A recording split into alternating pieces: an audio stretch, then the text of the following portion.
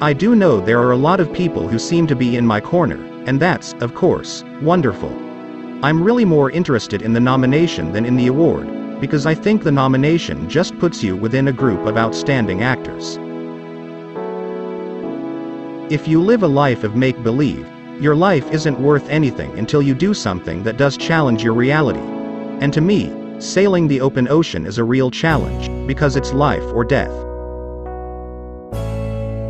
When I was a teenager, I began to settle into school because I discovered the extracurricular activities that interested me, music and theater.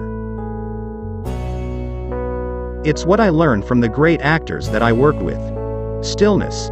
That's all, and that's the hardest thing. The accident was a horrible thing, but that horrible thing made Chris, at the end of his life, Superman. It's a happy irony if there is such a thing. I'm proud to have known him.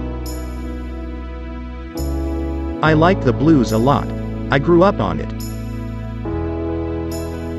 My approach to acting is that I am totally intuitive. I read the script and I get it.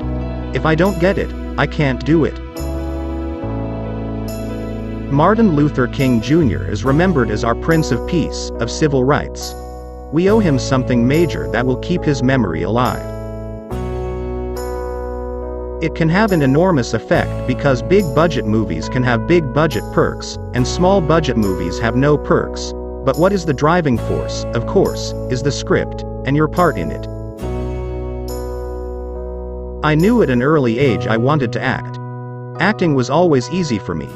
I don't believe in predestination, but I do believe that once you get wherever it is you are going, that is where you are going to be. People need to start to think about the messages that they send in the movies. If you're playing somebody who is not you, then you can imagine that you are that person. You can feel like he feels, move like he moves, look like he looks, in your own mind. People say it's a movie about boxing, but I don't agree at all.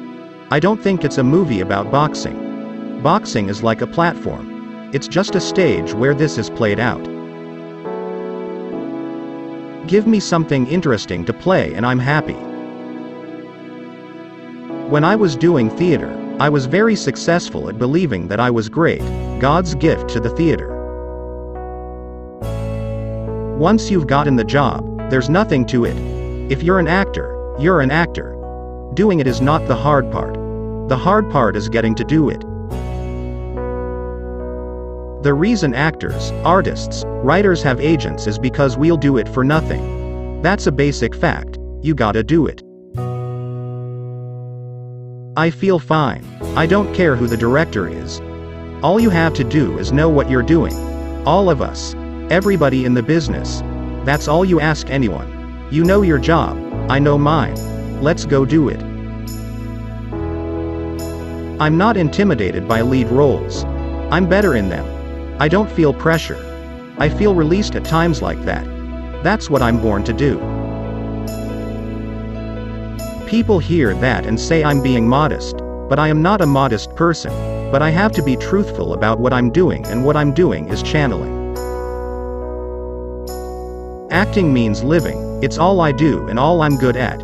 If I weren't getting paid well, I would still be acting in a small troupe somewhere.